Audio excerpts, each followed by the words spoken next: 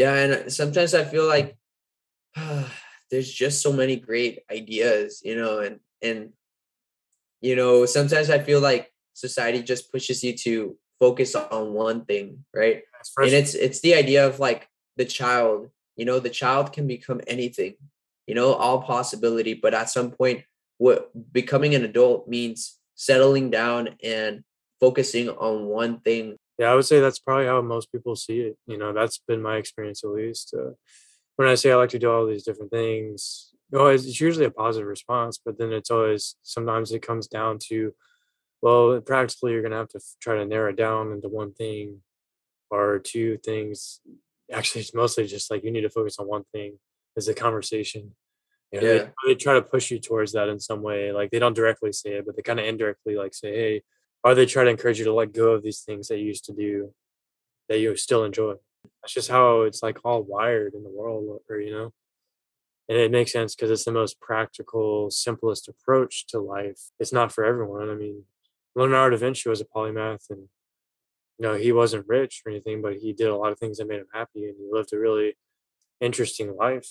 And Yeah. he let And I it. think that's what one should aspire to, right? Live an interesting life to what makes you blissful, right? For him it was, discovering and innovating,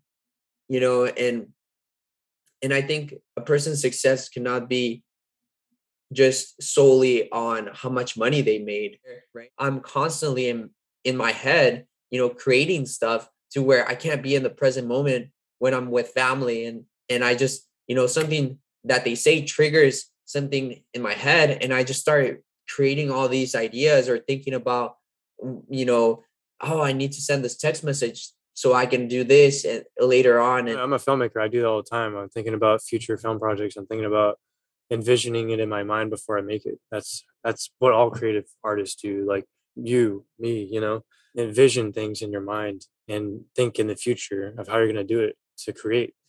so, and I don't know if you've had this experience happen before, but you have this idea and you're like, man, this is such a great idea. I need to take action. But you have so many responsibilities that Yeah, you just can't. yes, and then that's why I write it down. Like all the film stuff, I have a whole journal full of film ideas that I write them all in when I know I can't do it now. And often my scripts take a year or so to write because the ideas don't all come at once. They'll come at the most random times, the most inconvenient of times. And so I just write it down in this journal, and that's fixed that problem of trying to worry about it all the time.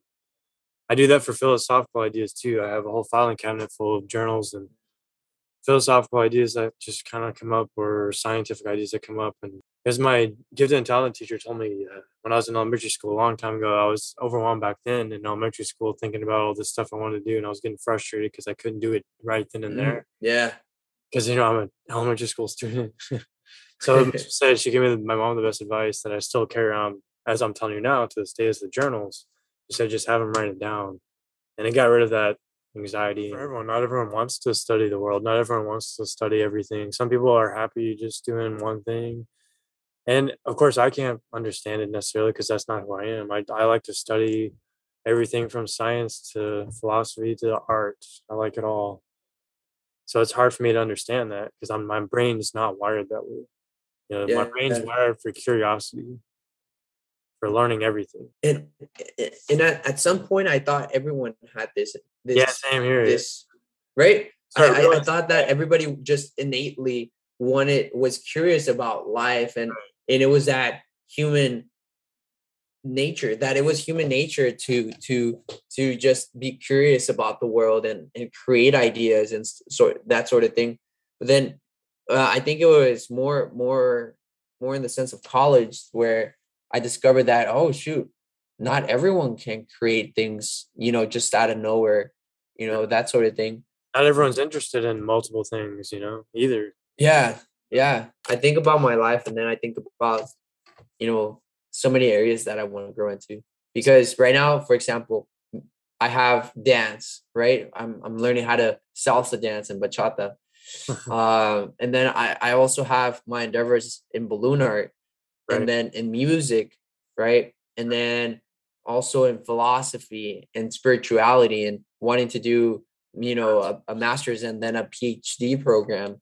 How do I merge them all? Yes. Yes. That's what I struggle with so much. And this might turn into a separate podcast that we edit later. And yeah, we can cut it up. This podcast is like the Polymath podcast because me and you are kind of similar in that regard, I feel like. Because I'm like the same way, man. I'm so frustrated because I wish there was more time in the day. I actually had to give up music because I used to like playing music, and maybe someday I'll have time again. But I haven't played music or guitar or piano in like almost a year now, maybe.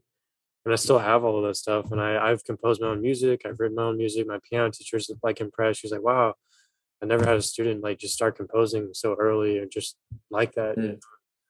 So I know I have it in me. I have the ability to do great things with music, but I just don't have the time. And like, cause I'm doing this counseling thing right now and I'm building that up, and that's my main career path.